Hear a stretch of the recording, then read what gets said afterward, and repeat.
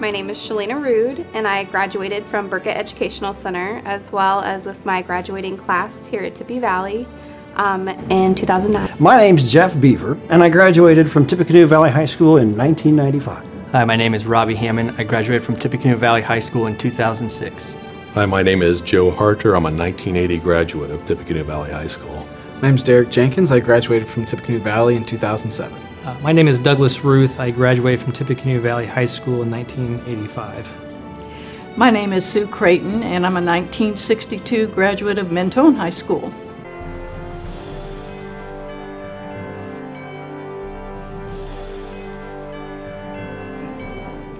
I don't think I necessarily have a most memorable moment, but the most memorable thing about high school would definitely be being able to raise my daughter as well as getting an education.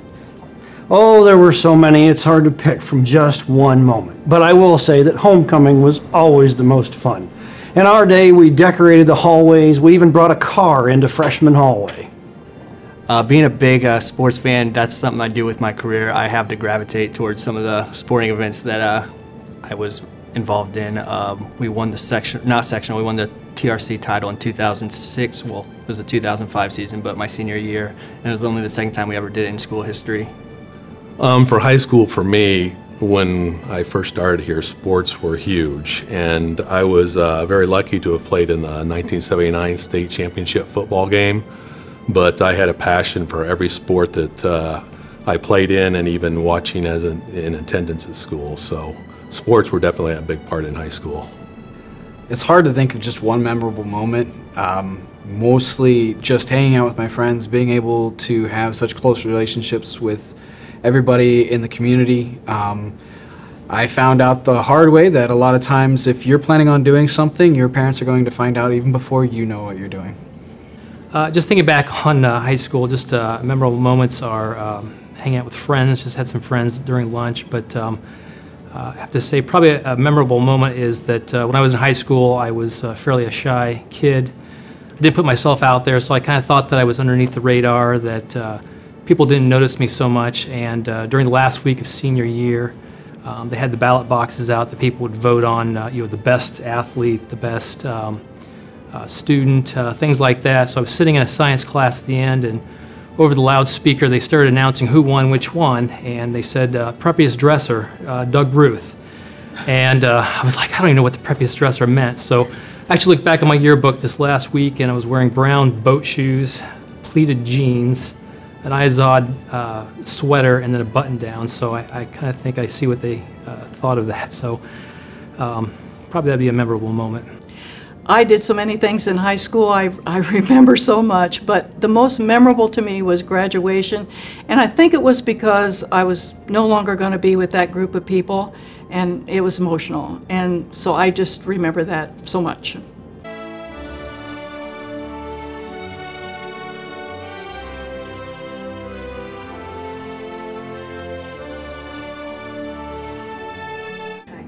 My freshman year actually was the most fun time in high school. Just new faces, old friends, just a whole new atmosphere. I enjoyed the positive learning environment. Tippecanoe Valley offers students something that you get nowhere else, a school that's like a home. I think just the camaraderie. It's a sense of family here at Tippecanoe Valley with a close-knit community that you just grow up in. And so like having my dad as a teacher for over 30 years, I grew up with Tippecanoe Valley, and just the camaraderie and the close-knit family atmosphere. The thing I enjoy the most is, coming from Akron and Mentone, the two schools combining, of meeting new friends, which ultimately became lifelong relationships. What I enjoyed most was camaraderie, coming together close together. We went through some trials together, we went through good times together. But more than anything, we all came together when it mattered the most. I really enjoyed the classes that were all hands-on. I'm kind of a tactile learner, so the things were visual, hands-on, so I took a lot of drafting, took photography, electronics, shop classes, so things that were hands-on. I really enjoyed that. And then obviously I liked playing basketball during lunch with 50 other sweaty kids that would smell the school up at the end of the day. That it was small. Back then we had all the county schools and we were in competition with one another, and everybody at Mentone was Mentone oriented, and I appreciated being in a small school.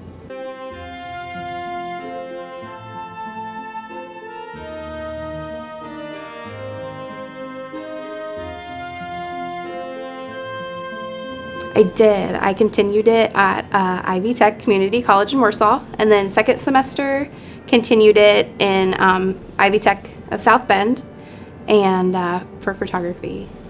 After I graduated high school, I went on to Ivy Tech for a while, where I degreed there, and then I moved on to go to Indiana University. What did you major in? I studied literature, American literature, and engineering, and business, and photography, and photojournalism, more exact. I went to Bethel College and I graduated there in 2010, and then I also did a master's at Defiance College in 2013. I graduated.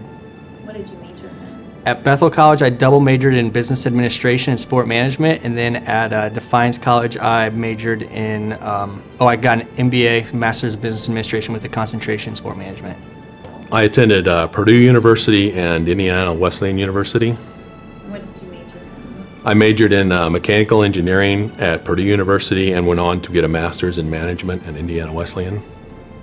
After graduating high school, I went to University of Northwestern Ohio for travel and hospitality management, and then I eventually went on to get my certifications for EMS and fire here in the state of Indiana. I went to a school in Ohio called Cedarville University for a year, and I transferred to Purdue University in Fort Wayne to study architectural engineering. And then my last semester, to round that out, was a joint effort with the architectural program with Notre Dame to study in Rome, Italy. I attended many years after high school. I attended Indiana University in Fort Wayne. I have an associate's degree in behavioral sciences. I continued then with Indiana Wesleyan, where I got a degree, a bachelor's degree in business management. And later then I went to Duke University, where I went through their advanced management program, which was focused a lot on international business. And so I had the full gamut.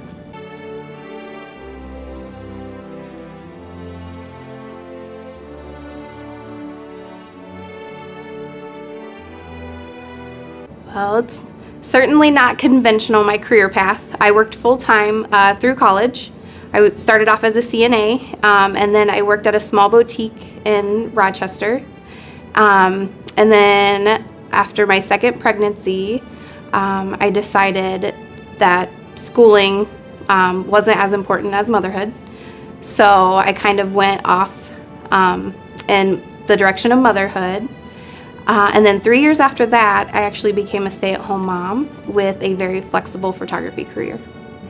Currently, I'm self-employed. My career path has been long and winding.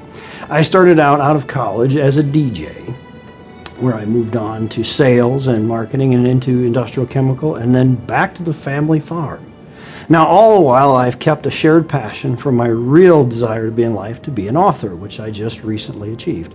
It's a long one, but after graduating from Bethel in 2010, I got a graduate assistant program, assistantship at Defiance College, where I worked in sports information for 2 years.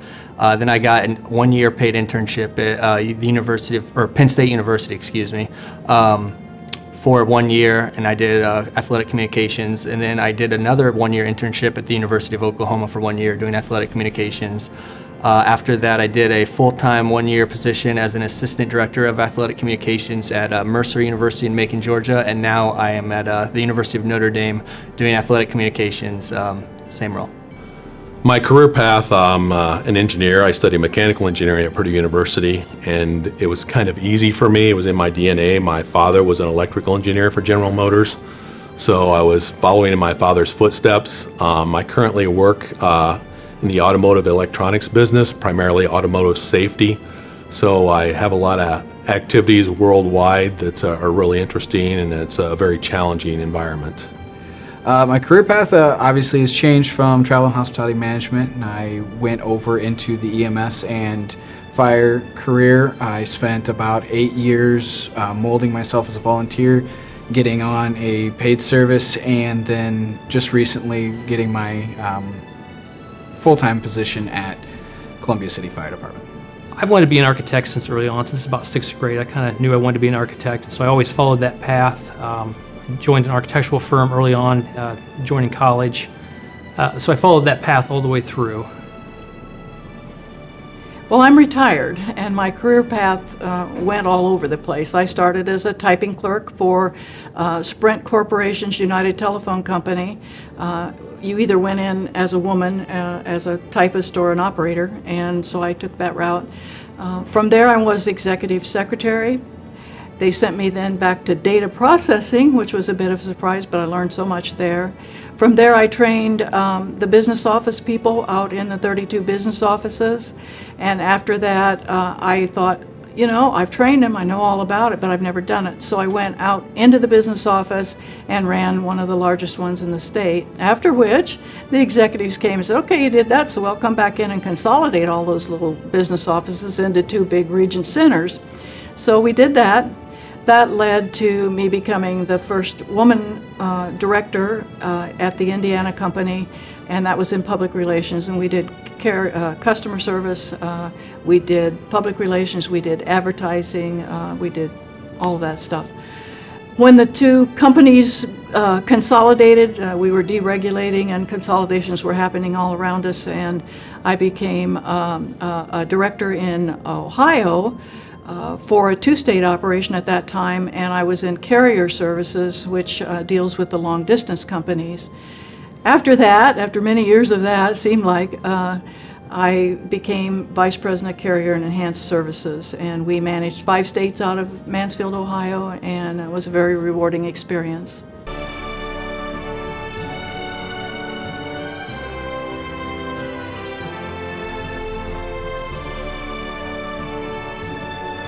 Well, when I was 16, I picked up a regular digital camera for the very first time and just absolutely loved the pictures that came out of it. Well, mostly just where I fell into place, where life took me. I've always had a passion for sports. Ever since I was a little kid, I knew I wanted to work in sports, and so yeah, I just had to follow my passion, and that's what I really wanted to do. My specific career, I even go back to when I was younger, growing up on the farm. Growing up as a farm boy, you had to come up with a lot of solutions for a lot of problems, and that was almost an automatic transition into engineering. I knew from a very young age I wanted to help people, to be around and assist people. I wasn't exactly sure how I wanted to do it though, so we started out with the travel and hospitality industry, and then I morphed and grew into service in public service sector as fire and EMS. When I was at Mentone Elementary School, I had an art teacher that took us outside in 6th grade on the sidewalk and showed us the house across the street. She was teaching us how to draw perspective drawings. And so she handed out drawing pads, gave us rulers and pencils, and was showing us how you do the curved lines down to perspectives. And I thought that was the coolest thing, how that would just pop out at you and just come alive. So from that point on, I was drawing houses and buildings and just loving the art side of that. So that really drew me towards architecture. I don't think I did. I think it chose me. I went to work to help pay for my home. Steve and I had built a new home, and as I worked and I watched mostly guys coming in as management trainees, and I thought, you know, here I am sitting here training these guys to be managers. Why can't I do that? And so when I had the opportunity, I tried to take advantage of every opportunity I could get and work my way up.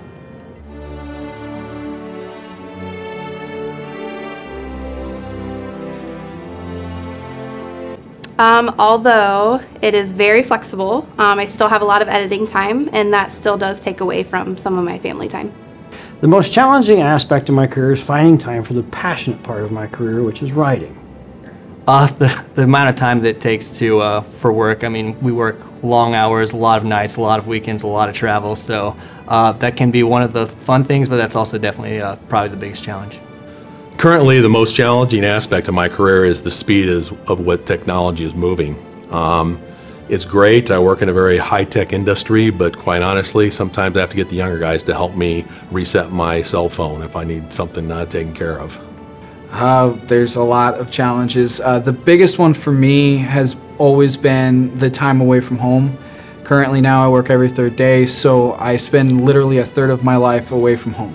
I would say probably just the time aspect, because architecture is a project-based service business, and so we have a lot of deadlines. We'll end up working a lot of hours to get things done.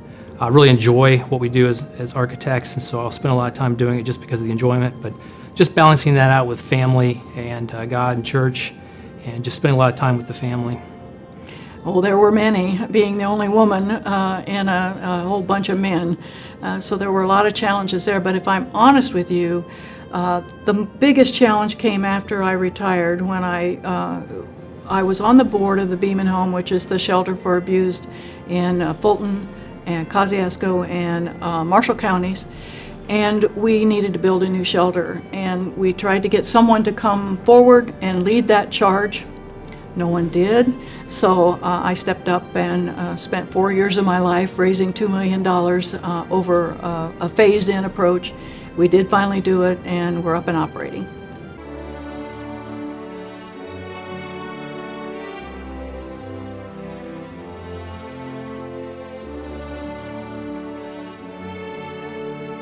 My husband and I definitely share a love for dirt bikes. So whenever we have time, we do that together. Even as a family, we do have a small dirt bike and a small four-wheeler that our kids love. We are very much a sports-centered family. We love softball. My husband and I both play on a team currently. And then my daughter plays throughout the summer. And football, our 6-year-old son is now in football, so we love going out and just whatever ball we have, we just love going out and throwing it around. So. I'm a traveler and a thrill seeker. I like to get out and see things, do things, get things moving. I go scuba diving, we go climbing in the mountains, we travel over. In fact, we're just now planning a trip to Ireland. I have a lot of friends in the area since I now live where I graduated from college, so I just really like to, be with friends, be around family. I now have a niece. Getting to see her every once in a while is great. But yeah, just being around family and friends and going out to eat and just having a good time socially with all of them. I love anything outdoors. I'm blessed. I travel a lot. I spend a lot of time in the summertime golfing. I love to ski in the wintertime. I do boating, scuba diving, so anything that has me outdoors, I'm quite happy with that.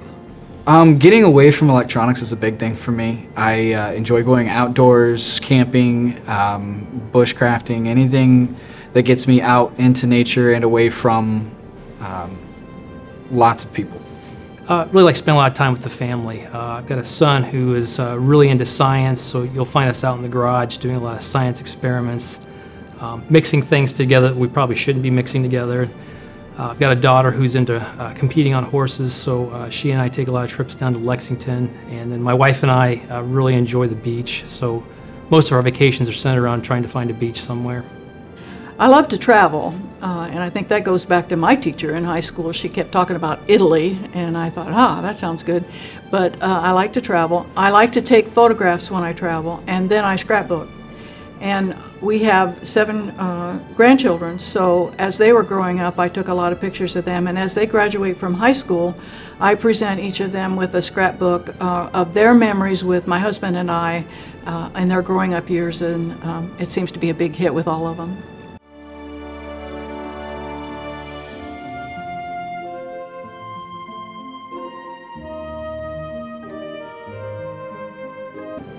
Well, I think what kickstarted that was my husband and I, we volunteered at our church with preschool, Sunday school. We did that for 2 years, and then our little guy was born, so we kind of took a little bit of a break. And I currently help with kids' church once a month. I also help with our women's ministry. My husband and I have been to Guatemala twice, which has definitely been the most significant life-changing thing. With our children, we have been involved in seed packing events for Africa, just locally.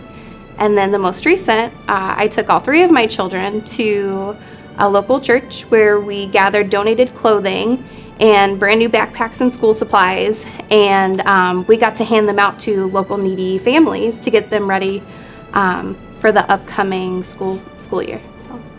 Giving back is a personal passion. I love to give, and throughout the years I've done many things. One of my biggest passions is counsel of burn victims, where I was a top solicitor for many years.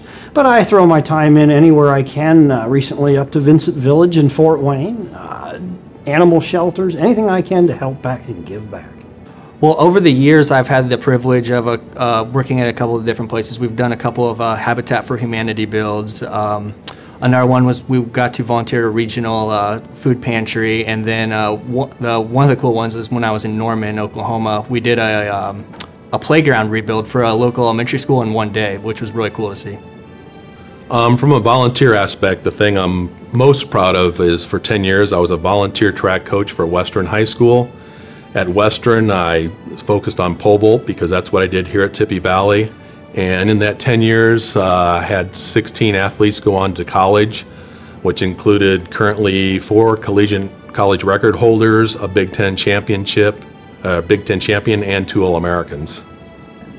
I'm currently a cadet coordinator for our high school students at Columbia City High School, where I bring them into our fire station and we teach them how in Columbia City we fight fire and how we just have a structure.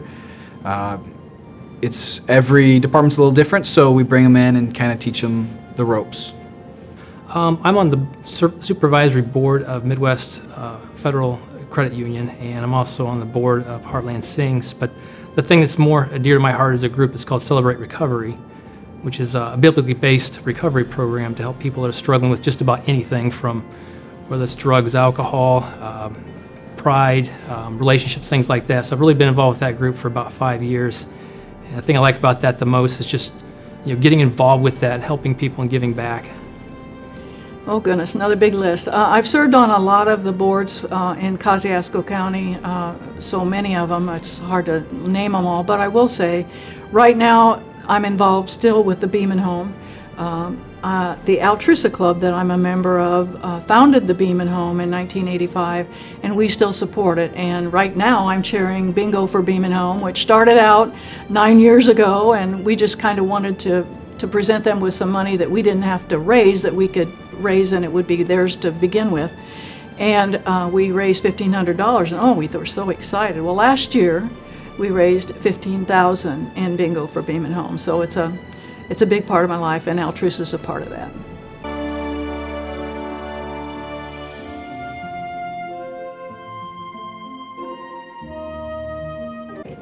Definitely my kids. The Bible says if you train your child up the way he should go, he won't depart from it. And my husband and I are definitely seeing that now, and we have the hope for the future to see that as well. What gives me my biggest sense of pride is helping. I want to help people. You know what? You can accomplish anything in life, but that's just going to give you money. It's not going to give you satisfaction. If you want satisfaction, you help someone. Just all the relationships I've gotten to build all over the country over the last couple of years. I've met a lot of really neat people, a lot of really neat coaches, student athletes, and yeah, just being connected with, as I said, a lot of really impressive people all over the country and building friendships. If I go back to my professional career as far as accomplishments, I mentioned automotive safety technologies. When I see products that I've worked on that to get into the production environments, and I see a commercial on TV, and not only realizing it's something I participated on, but actually maybe changing or saving people's lives because of the technology. The biggest sense of pride is the recognition I get for my work. It's a lot of times when you're doing the job itself, you don't get a lot of the recognition, but then when you go around and you see how well people respect the position, it makes you feel good that this is something that you can do and you can actually benefit, and people come back to you years later and you've changed their life or you've made something better, and that just makes you feel really good. I think probably just what I've been doing with my family. The career has been very important. I've really pursued that a lot, but just putting a lot of energy into my family, just seeing the difference that has made as a husband, as a father, to see the differences that's made in that. I loved it when I became a vice president. I had to chuckle to myself a few times when that happened, but if I'm honest, my biggest accomplishment was graduating from college. I was the first one in my class, or my family, to do that. My brother went to college, but left when he found out he was going to be drafted to join the Air Force. And so I was the first one to actually graduate from college, and very rewarding.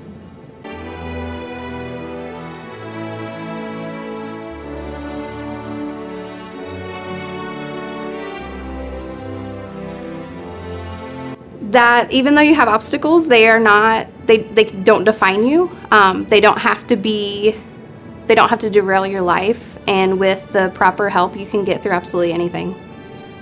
High school gave me a lot of things. It gave me good social skills. It gave me the opportunity to learn in a positive environment, and it gave me confidence.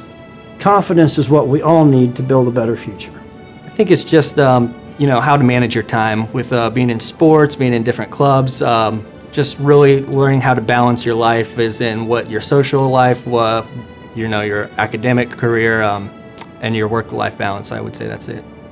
The biggest thing I learned when I got to Tippecanoe Valley is all of a sudden we were a group, and we functioned as a group, and we succeeded as a group. And that became a very important in my life going forward. The decisions that you make in your life, you are solely responsible for those decisions, and that all those decisions and responsibilities rest all on your shoulders, and that you can benefit or failure from just those items. I would say just a lot of things that I've learned from a lot of the teachers that I had in the classes I really enjoyed. I had one teacher that just explained to some students earlier that he treated us like a colleague, like we're in the workplace, just showing us things, and just that respect. And I think that really translates into just dealing with relationships with other people and at work. I was involved in a lot of things in high school, and I found that I could lead, and I liked doing that, and I think I got better at it as I got older, and probably in high school wasn't the best, but as I grew up, I got better.